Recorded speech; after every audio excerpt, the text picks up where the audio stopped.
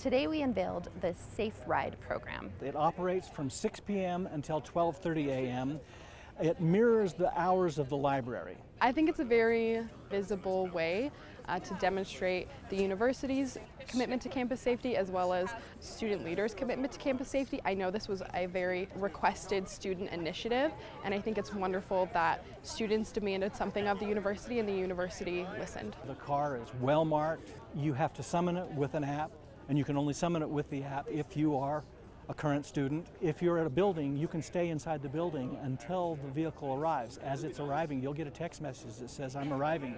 Our campus community has been striving to come together on campus safety, not just in terms of more escorts and more ideas, but really making it a culture that we look out for one another.